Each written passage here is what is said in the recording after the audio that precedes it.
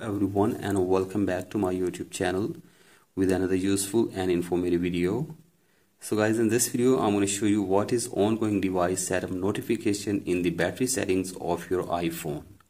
So guys, if you are trying to update your device to the latest version, that is iOS 18, and now you are seeing this notification in the battery settings of your iPhone that ongoing device setup, your iPhone is completing setup steps in the background. Battery life and thermal performance may improve once finished.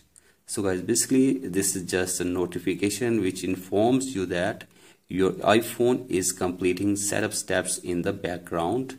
Battery life and thermal performance may improve once finished. So guys, basically this is just an information that your iPhone is being updated to the latest version, and once it is updated to the latest version, then this notification will disappear from your iPhone.